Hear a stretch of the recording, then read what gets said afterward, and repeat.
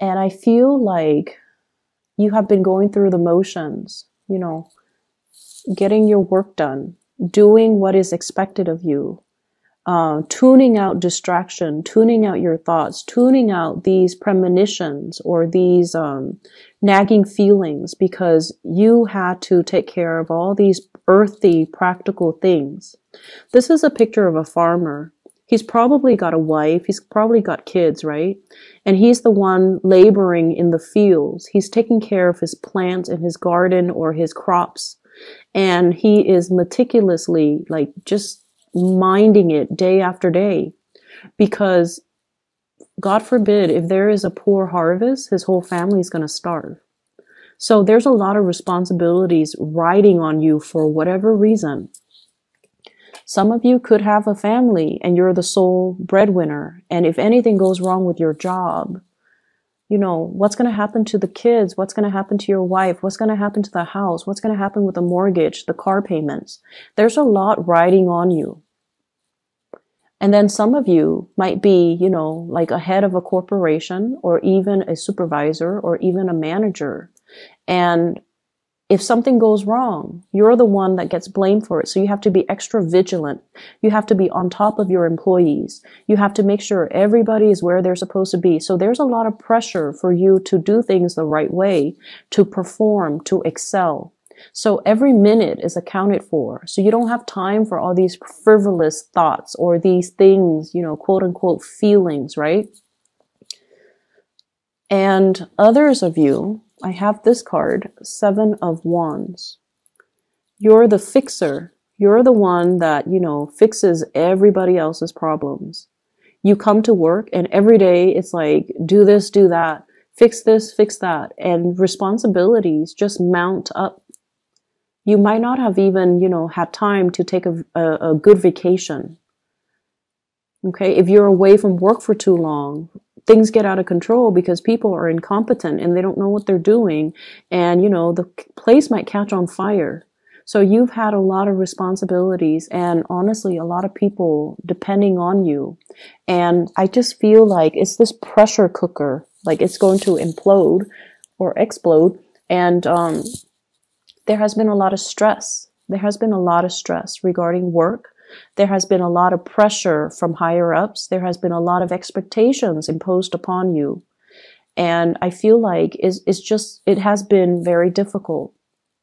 And so you sweep away your needs. You put your needs on the back burner as you get through the day to fight these battles, to take care of these, putting out fires, and to, make sure that your family is well fed, make sure that your crops are growing, and make sure that everything is where it's supposed to be. And you definitely neglect your own needs.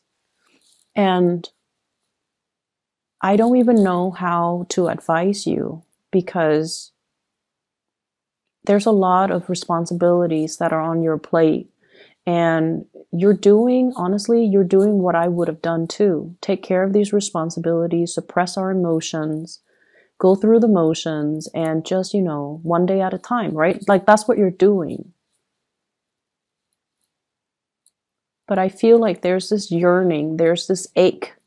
Like, is this the best way to live? Is this all there is to life? Is this what my job is all about? Is this, my destiny for the rest of my life? No, it's not. There shouldn't be a way to do this. There should be a happier way to enjoy the fruits of your labor, to go to work and be able to leave work at work, and to go home and to be around the people that you love. So this isn't your destiny. This is something that you're finding yourself in. And the only way to get rid of it is to find a way out, find a different way of doing. And I feel like you're not doing that. So here's where I can advise you. We have here the Ace of Wands. This is new passion. Okay. This is like a new project, a new source of passion, something that really stirs deep emotions and feelings within you. And this is something that you wanted to do for quite some time. You have been suppressing it.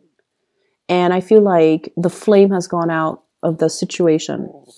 because of all these things that you are preoccupied with, you kind of put this wand on the back burner. And over time, it just, the fire has gone out.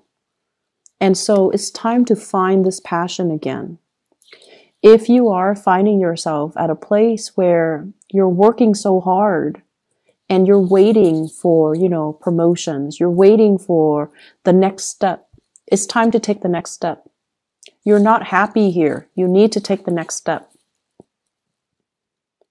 And I feel for some of you,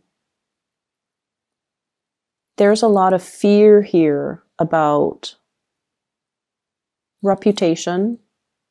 And let's just say this, because this did come out. Okay, like you're in an organization, right? And, it's a big organization, but everybody still kind of knows everybody. And there's one position opens up, and 4 people in that organization applies for that one position. And you want to apply for it, but you're like, what if I don't get accepted or selected? And everyone's going to know that I didn't get selected. So no, I'm not going to apply for it. I don't want to be embarrassed. That's what I'm feeling is happening. And so who cares what people think? This is an opportunity that you need to go for. I feel like you might have missed out on it in the past and you regret it. You thought so-and-so was going to apply for it, but they didn't, because they were probably thinking the same thing. And so no one got the position, and then they repost the position, or somebody outside got the position. And so, now there's another opportunity coming into the picture, and you should grab these opportunities, because where you are right now, you're just in a state of like suspension, just waiting for a situation to unfold. And it's not really, it's very stressful is what it feels like to me. It's very stressful.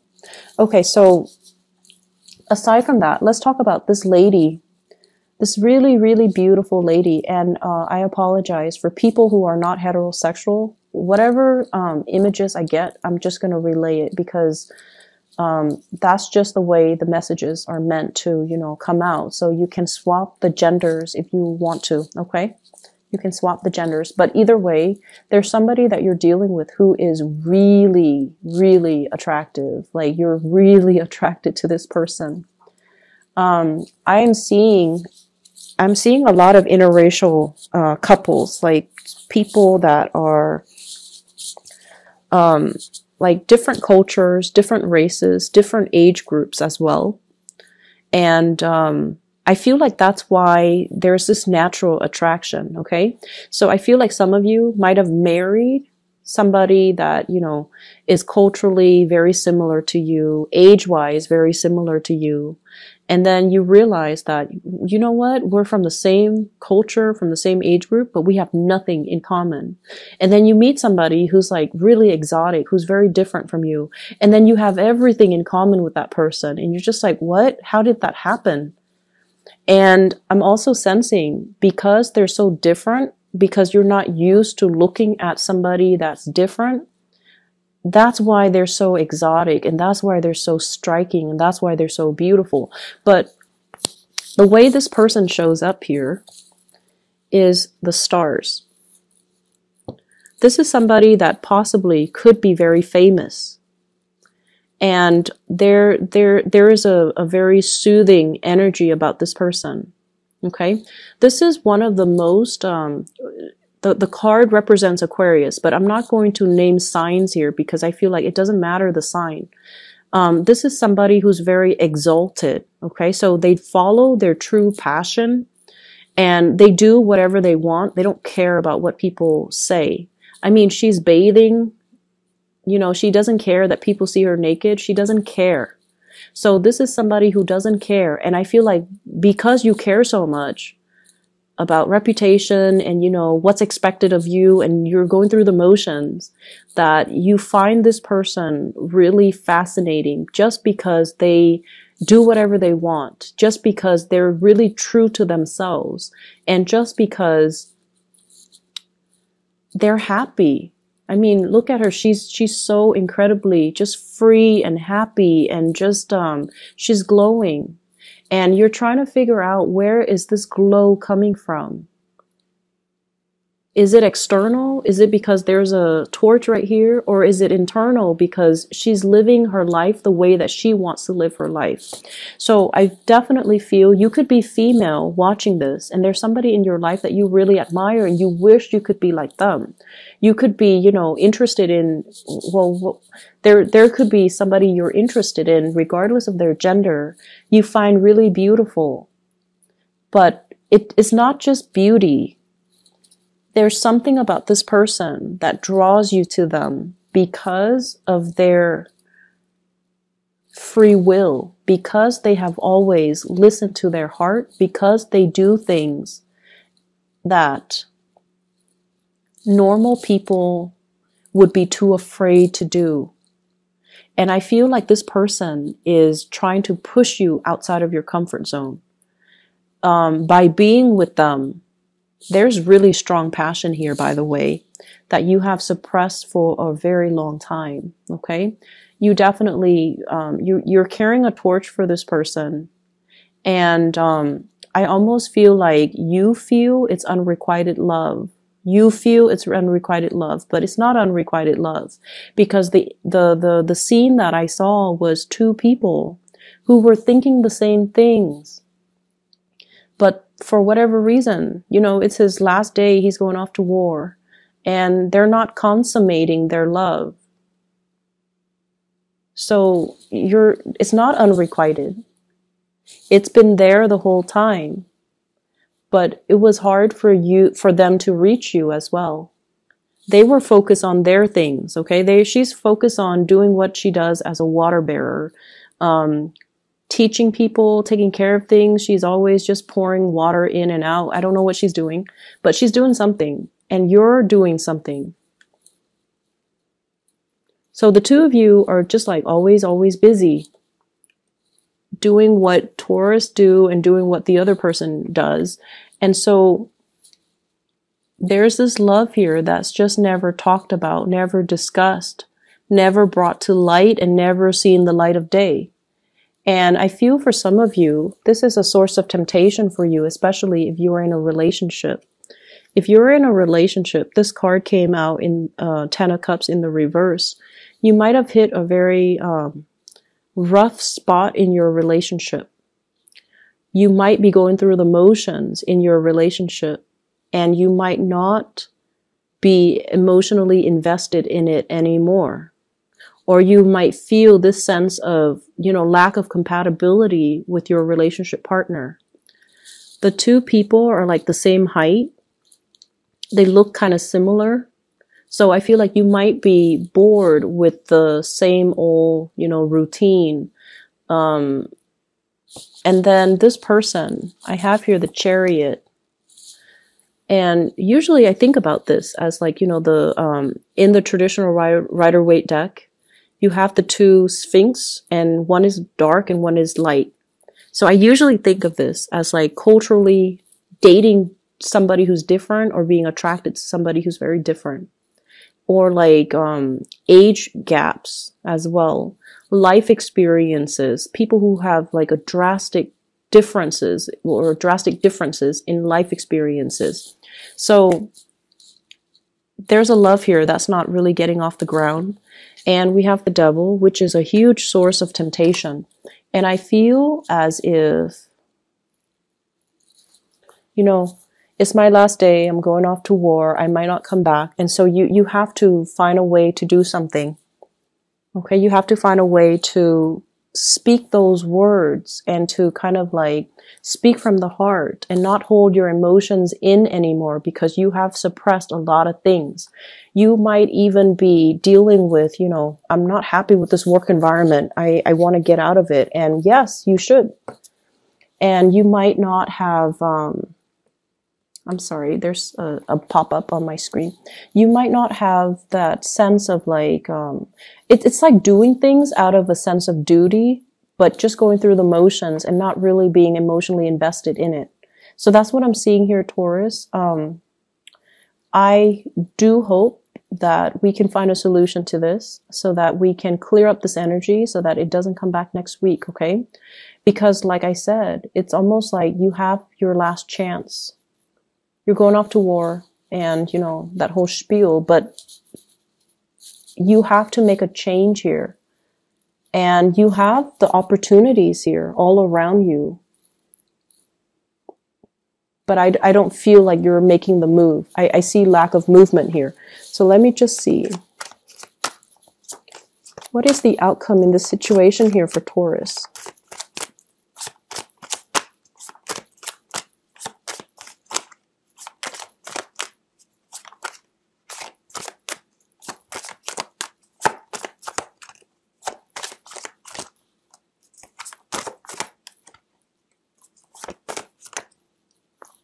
Okay, you are going to make a move. The move is going to, the move that you are making, you know, the action that you are making is going to come after a lot of waiting. Okay, this is a card about fearing censorship, fearing like the judgment from other people, being burned at the stake, doing something that is not socially acceptable and feeling like you're going to get ostracized or burned at the stake. Okay, that's what it feels like to me. There's definitely a love situation that is financially laced. Love situation that you can't get out of because of financial obligations. And what I feel though, what is the outcome for Taurus? When these three cards came out, I feel like you're not making a move until, you know, you absolutely have to, until you drop the ball. Until you drop the ball. And that's might be when it's too late to grab this new opportunity. That's when it might have already, all the liquids from this cup might have already run out. Okay. And I feel like at that time, that's when you're going to realize what was it really important to you. And by that time, it might not come back. So the outcome for Taurus, you need to make a move this week, okay? The Mercury retrograde, I feel like what it did was, especially for the fixed sign, so Aquarius, Leo, you guys, and Scorpio, what it did was it forced you to face some truths. And I feel like it is an emotional truth. You know, does the other person love me? Do I love the other person? If I love the other person, does it even matter that they love me? So should I just tell them how I feel, even though they don't love me, or even though I might not be sure if they love me? And I feel like for other fixed signs, it was sort of like, I'm going to bare my soul, especially for the Scorpio. I'm going to bare my soul, and then the other person will let me know how they feel, and then I can lay it to rest. I feel like for the Leos, it was definitely, you know, is this partner in it with me for life? Okay, so it was like reassessing their major relationship and to figure out, is this my ride or die type of partner? And I feel like for you, it was getting you to open up. It was getting you to open up for the Aquarius people. It was forcing them to see how their actions have driven people away. And I feel like for you, it might be a similar theme, but I feel like you have been very consistent. So it was forcing you to like put your emotional needs on the front burner, put yourself on the front burner.